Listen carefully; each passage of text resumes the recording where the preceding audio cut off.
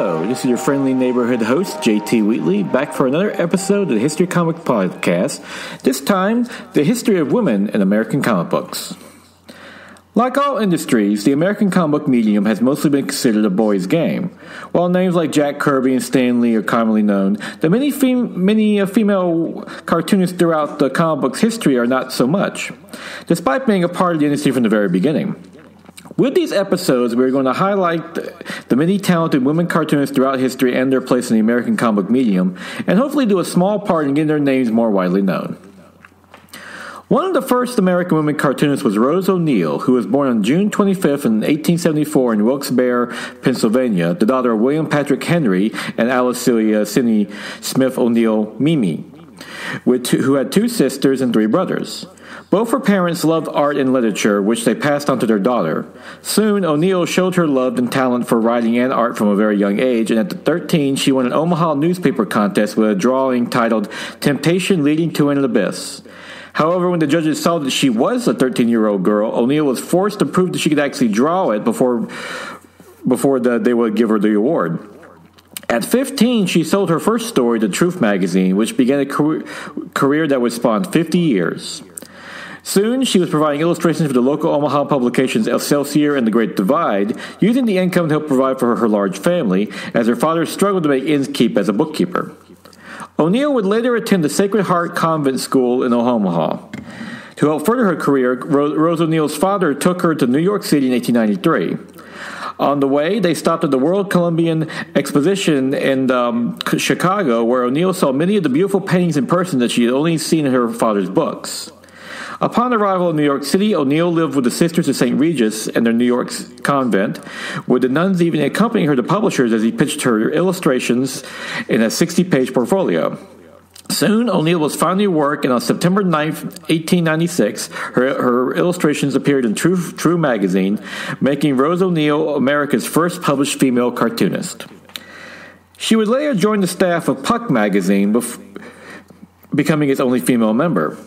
O'Neal would later illustrate her second husband's, Harry Leon Wilson's. She was previously married to Gary Latham from 1892 to 1901 books, and would write her first novel, The Loves of Edowie, in 1904. They would later divorce in 1908, but in 1909, O'Neal created the Cupies, which first appeared in the Ladies' Home Journal, Women's Home Companion, and Good Housekeeping. According to O'Neal, the Cupid-like characters, whose name is derived from the Cupid, the Roman god of love, came to her in a dream, which she would adapt to form one to 3 page stories accompanied by verse, an early form of comic strip storytelling. The characters would gain instant success, making O'Neal world-renowned in the process. In 1912, J.D. Kestner, a German porcelain company, produced a series of Cupid dolls, with O'Neal supervising their production at the Pratt & Waltershon. Other versions of Cupids were produced in the celluloid and composition, becoming one of the first examples of comic strips being merchandise.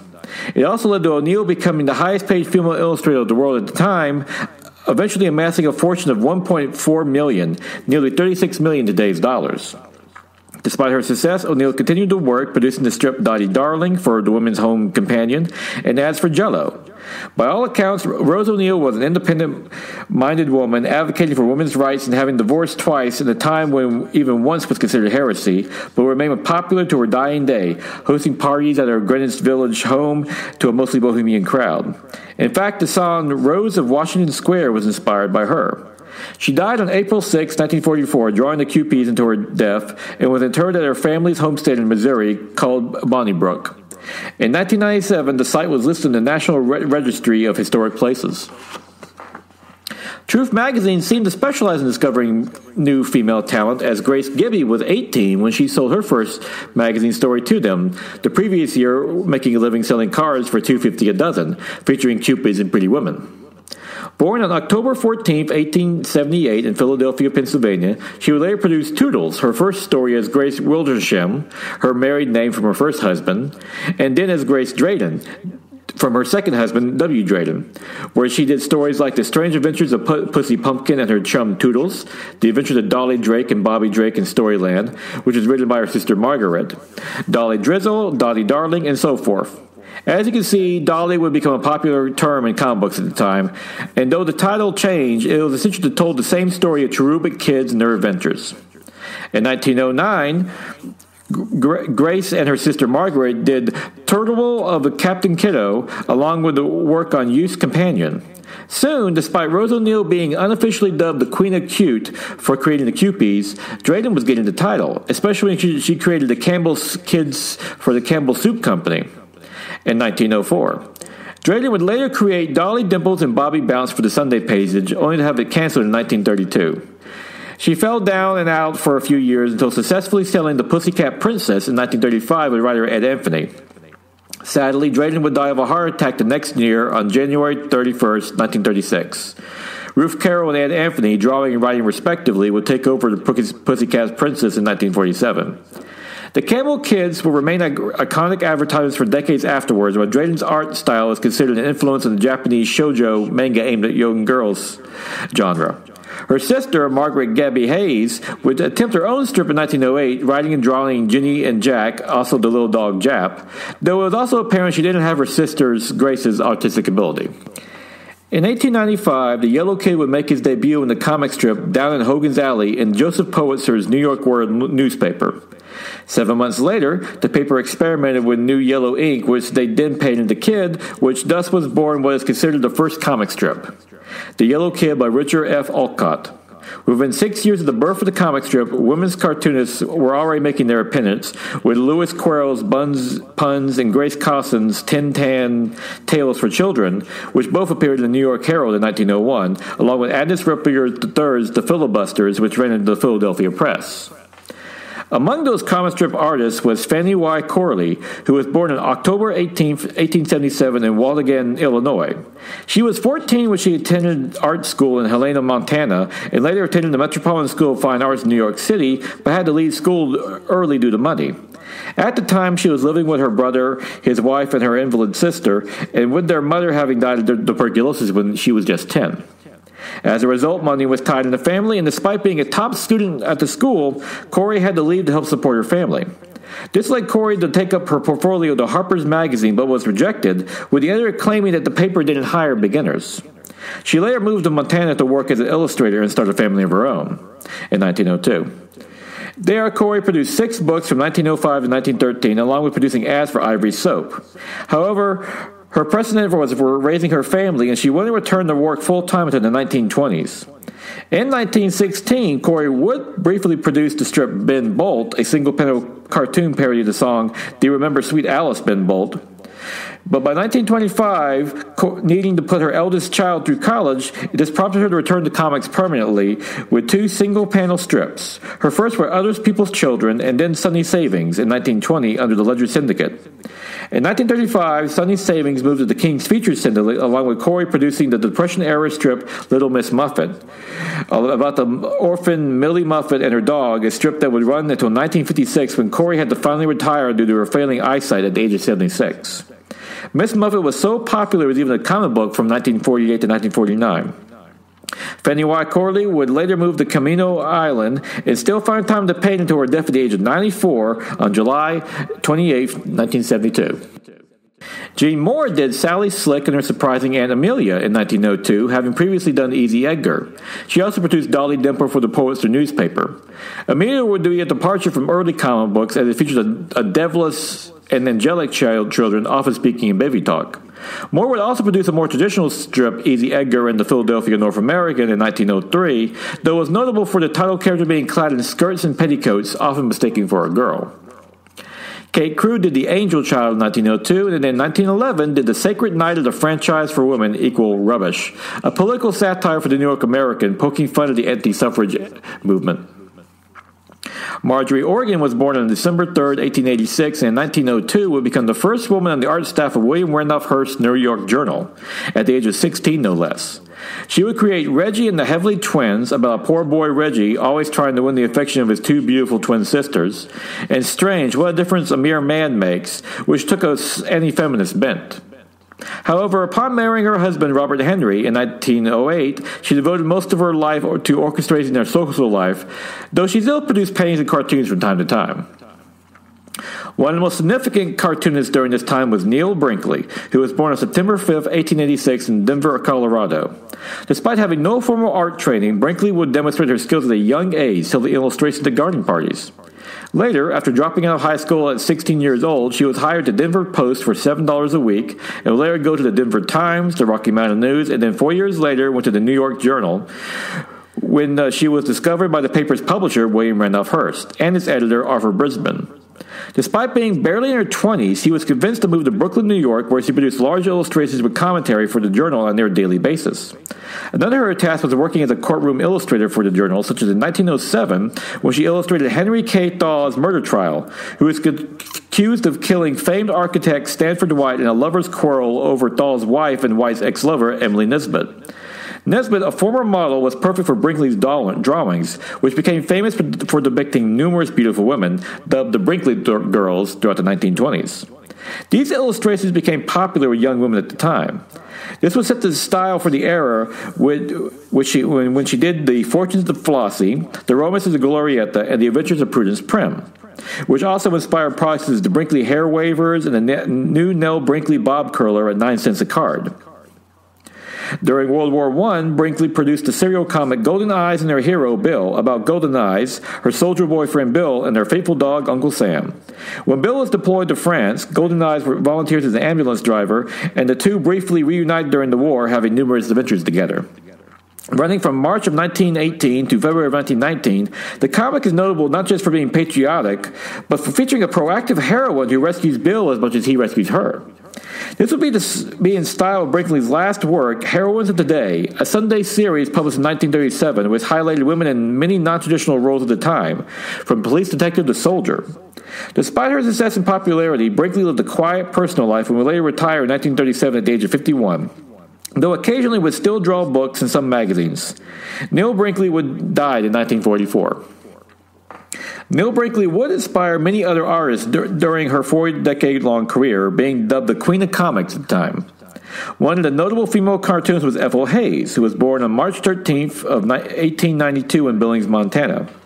In high school, she was an illustrator at the high school newspaper and later studied at the Los Angeles School of Art and Design and the Art League in New York, working her way to becoming a fine arts painter. However, the outbreak of World War I derailed her studies, which led her to teach art to disabled veterans, who naturally liked her drawings of pretty women. During this time, Hayes met a group of students interested in cartooning, which sparked her passion as she took up a correspondence course at the Landon School of Illustration and Cartooning. The director of the school, Charles H. Landon, was so impressed with her work he showed it to the editor of the Cleveland Press, who hired her, doing work on such strips as Vic and Ethel, a flapper-themed strip that was a mix of satire and social commentary. From there, she became a nationally syndicated cartoonist within a year with Ethel, a satirical social commentary strip, and Flapper Fanny Says, a single-panel strip, and by 1928 was producing Sunday Pages. Hayes would later create Mary Ann in 1936. She would pass the strip on to Vindra Klossman, who infused the strip with a deco style, while Hayes would continue to work on illustrating children's books and paper dolls, notably the Raggedy Ann and Andy. Hayes would pass away on March 19, 1989 at the age of 97, having left a legacy of being one of the most popular cartoonists in the 1920s, along with helping make the flapper style so popular at the time. Hayes would pass on the Sunday color pages in the Flapper Fanny Says to Gladys Parker, after her second daughter was born in 1931. Parker was born on March 21st, 1908 in Towanda, New York, a self-taught artist, which she did when she had broke her leg using the practice to pass the time. Parker eventually became skilled enough for her cartoons to sell in local magazines. At 18, Parker moved to Manhattan to attend the Trapaganda School of Fashion, graduating in 1928 with a degree in illustration. After graduation, she started her career at the New York Graphic, doing the comic strip May and Junie, later moving to United Features for 2 years, and then the Newspaper Enterprise Association for 7, before getting the opportunity to do Flapper Fanny Says. Under Parker, the single-panel strip took on a more cartoony style, while the lead character started to resemble Parker in appearance, not uncommon among many cartoonists. She did a series of comic strip ads for Lux Soaps in the 1930s as well. Parker had previously done Gay and Her Gang before becoming a cartoonist. By the late 1930s, she moved to a higher-paying syndicate where she created Mopsy, which is also modeled after herself in 1939, while Flapper was passed on to an artist with a single name, Sylvia. During World War II, Parker created the strip Betty G.I. for the Women's Army Corps, while also drawing Russell Flynn's Flying Jenny about the adventures of a female aviator from 1942 to 1944. Parker took over the newspaper strip Flying Jenny when the regular artist Russell Keating went into service in 1943. Jenny was a blonde aviatrix battling the Nazis during World War II. After the war, Parker's Mopsy continued to grow in popularity, reaching 300 papers while also getting a comic from St. John's in 1947 and the Pageant of Comics, before getting her own 2 years later, which ran for 19 issues from February of 1949 to September of 1953. Before her death on April 28, 1966, at the age of 58 from lung cancer, Parker would be accepted into the Society of Illustrators and the National Cartoonist Society, having retired Mopsy with her in 1965. Glass's Mopsy also helped with the war effort by joining WAC as a wave and as an Army air nurse and a member of the Motor Corps. Inez Townsend did Greta Gertie in 1904 and 1905, and later, under the name Inez Tridbit, did Snooks and Snicks, the Mischievous Twins, another strip of Mischievous Twins getting in trouble. Mary A. Hayes produced Kate and Carl, the Cranford Kids, from 1911 to 1912. The name of Cranford was an in-joke to the editor, Fred Crane, of the Philadelphia North American Comic Syndicate, who came from Cranford, New Jersey. Crane is notable for also publishing Jean Moore, Inez Tidbit, Gracie Dalton, and Catherine Price, and as a result, probably published more women cartoonists than anyone else at the time. Virginia Hewitt was born in Dallas, Texas in 1899, where she met her husband, Coons William Hoodsit. Studying at the Art Institute of Chicago, she changed her last name to Huguet when she created A Gentleman Preferred Blondes in 1926, her first comic strip, which she sold at the Bell Syndicate. Then Huguet did Babes in Society in 1927, a full-color Sunday strip in 1928, where she did Campus Capers and then The Floor is Fling. In 1929, she did Miss Aladdin and the Lux Soap ads. In 1936, Huguet produced Dizzy Dolly's Didders and later took over Skippy for Percy Crosby in 1937. In 1944, she took over Oh Diana as Virginia Clark from the artist Don Flowers. It was originally an adventure strip under Flowers, but under Clark, it became a teen strip. Dot Cochran was born in Toledo, Ohio in 1901, with her father being the editor of Toledo Bee, brother a cartoonist, and sister and other brothers also cartoonists. She would later become the aunt of Martha Blanchard, who did the single-panel cartoons and Collier's in the Saturday Evening Post, and sister-in-law to Frederick Oper, creator of Alphonse and Gaston and Happy Hooligan. Naturally, with a family like that, it was only a matter of time before she became a cartoonist herself, as Cochran did Dot and Dodo and Me and My Boyfriend.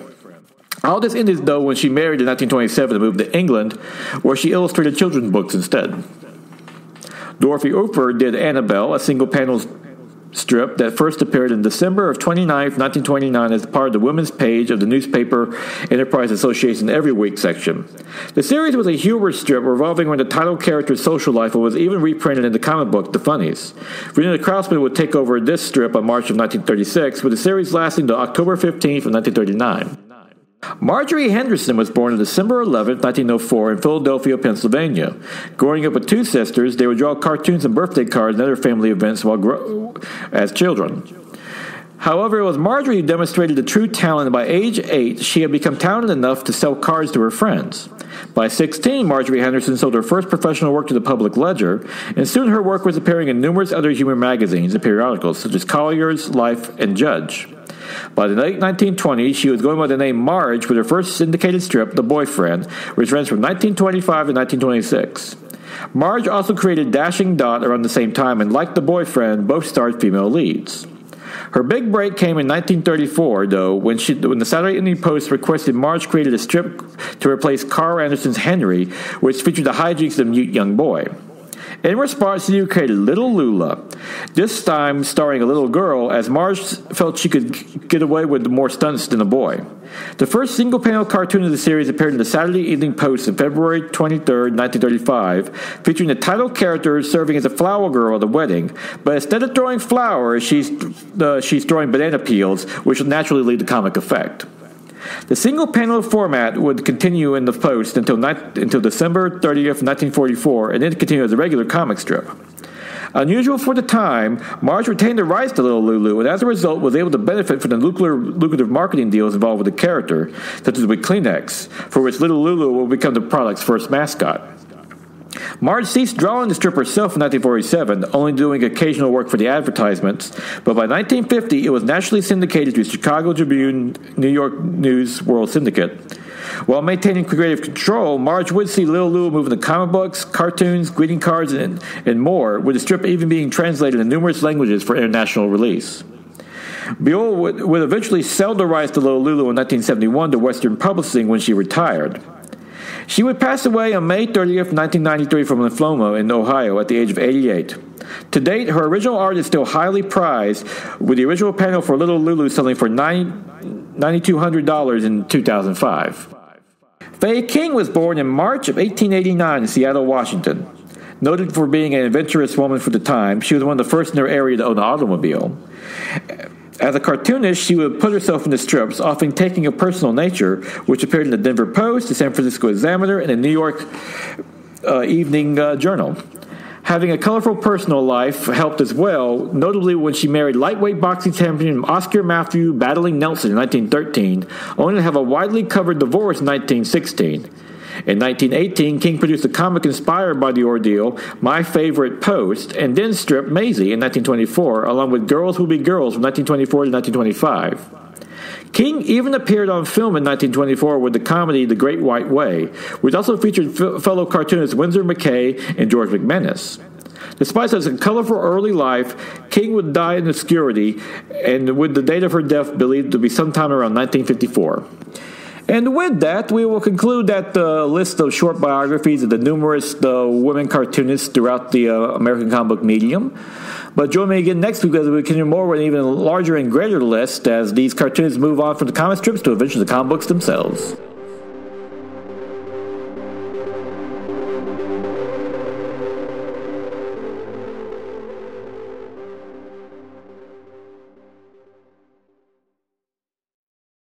My name is Mark McCray, and I'm the author of The Best Saturdays of Our Lives. I'm Dan Klink, co-host of the Best Saturdays of Our Lives podcast. The Best Saturdays of Our Lives features programming trends from the 1966 television season all the way through the last hurrah of the early digital age of the 1990s. On the show, if it's animated, we talk about it. Order your signed copy today at tbsool.com. And listen to the podcast at esonetwork.com and all podcast platforms.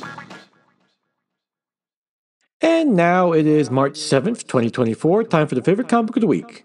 Ultimate X-Men #1 by Peach Momoko, which is a great relaunch of the series, and this time takes it on an interesting perspective, taking place in Japan, in which Hisako Ikika finds out that she's getting haunted by what she thinks is the spirit of a dead classmate. She's a young teenage girl in growing up in Japan, and of course, X-Men fans know her as the character Armor, and while she's having these weird spiritual visions, her Armor mutant powers start to develop in a very cool way.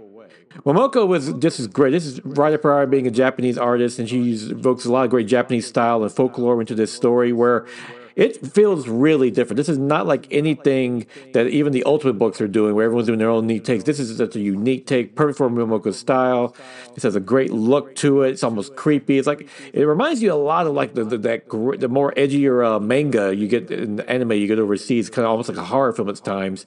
It does deal with some adult subject matter like suicide and so forth. So probably not for younger kids, but overall just a great read in general. And her art is of course gorgeous. And yeah, the Ultimate's been knocking out of the park. Ultimate Spider-Man, which I absolutely love, because you get Peter and Mary Jane with kids. What's not to love about that? And then you have Ultimate Black Panther, which is more straight down the line, but still a great read. And now we have this. This is just a unique read, really swinging for the fences here, and just great all around. Highly recommended. So yes, definitely check out Ultimate X-Men #1. And with that, we will conclude just for a retelling of the archives of the history of female creators in comic books. Join me again next week as we explore even more the second part of this classic episode. And of course, in celebration of March, which is Women's History Month. So in my line of work, I'm going to deliver a few classic episodes dealing with that too. Well, I guess I can't. I'll call it it's more archives. I can't really. It's kind of pretentious to me to call my shows classics. It's just That's why I call her comic books. Now I'm just rambling. But with that, join me next week for the second part of this series. Until then, go and enjoy some good comic book, and definitely check out Ultimate X #1. That might be a true classic already.